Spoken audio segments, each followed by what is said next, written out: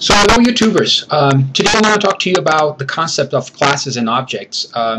If you have been working with the .NET framework, you probably heard a lot about classes and objects, and for those of you who still have questions about what each one of those are and how to use them, I want to go ahead and clarify that today. I had a lot of trouble with that in the very beginning, actually, just understanding the concept. I didn't quite grasp it. When I think of an object, I think of something like physical on the screen with the GUI, you know. And so I had a lot of questions about it, and it took me a while. So let me go ahead and see if I can help some of you that might still have that same question in your mind. To me nowadays, the easiest way to understand what a class is to think of a class as a template, okay, as a plan of an object, okay? So in order for you to have an object, it needs to come from a class, okay? In other words, think about a class as a blueprint. Okay, let's say an architect draws a blueprint because they're going to build a house. They have to have a plan of what the house is going to look like before they build it. But the blueprint is not the object; it's just the plan. So from that blueprint, you can create several houses. So in other words, each one of those houses is a unique object. Okay, they all come from the same class, from the same blueprint, but they can be all different.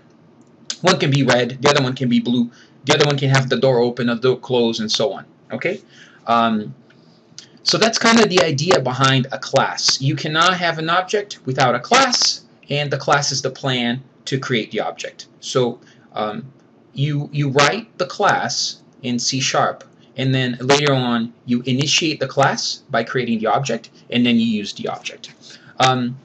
So that's what my understanding is of a class. That's how I think of a class. Another thing I think it's important to talk about, but by the way, we're not doing any code in this initial video. We're just going to be talking a little bit. The other thing is, when do you use a class? Because right now, if all we're doing is writing hello world applications and very simple applications, you might think this is silly. You know, I don't have to write a class. And you actually write. You don't have to write a class for an application that is really small. But the two main reasons why you have classes: number one, because you want to separate the business logic. You want to remove the business logic from the presentation layer, right? There are three layers. There's the presentation, there's the business logic, and then there's also what's called the data layer, okay? Which is your SQL, Oracle, or Access, whatever database you wanna use. So if you have all your code, so reason number one, move the business logic from the GUI into classes, okay? Reason number two, by doing that, you're organizing your code into this little snippets, this little files called classes, and it's going to make it a lot easier for you to troubleshoot the business logic later on, to enhance and then to add more forms and things like that. So imagine on the previous applications that we have been writing, I have been putting everything in the GUI, right? So whenever you click a button, you can just go to the form and you can see the code. If we move that code to a class, it would probably be a lot easier for us to troubleshoot. So let's just say in the main form, let's say I moved everything to class. In the main form, all I'm going to have is, let's say, object.connect to database.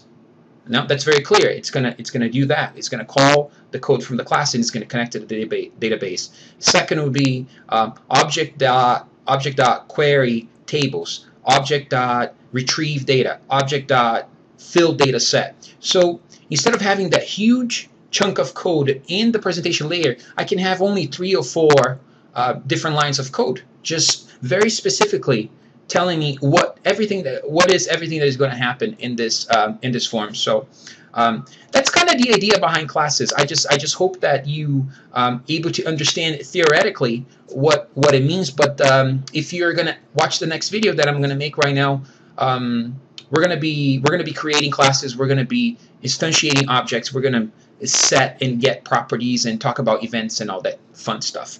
Okay, so that was a little bit of theory for everybody. Watch the next video. Thank you. Bye.